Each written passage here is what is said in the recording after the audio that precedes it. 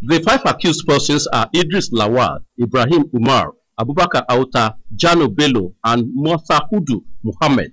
3 others are at large. They are facing a 5-count charge of conspiracy, robbery, and attempted murder, among others. The accused persons had, on the 21st of September 2015, stormed the farmland of Chief Olu Falae at Kajola Enyala community in Akure North local government area of Ondo State and abducted the 77-year-old former secretary to the government of the Federation. They all pleaded not guilty. Both the prosecuting counsel and the defense counsel have this to say.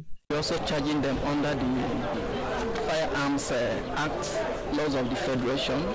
Robbery and Firearms Act laws of the Federation, because they also stole from their victim.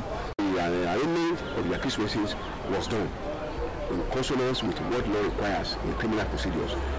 Items recovered from the accused persons and admitted as exhibits include handsets, SIM cards, and some cash. The presiding judge, Justice Olamide, ordered that the accused persons be remanded in prison custody. Hearing in the case has been fixed for the 10th of November 2015 in Akure, Damola, NTA News.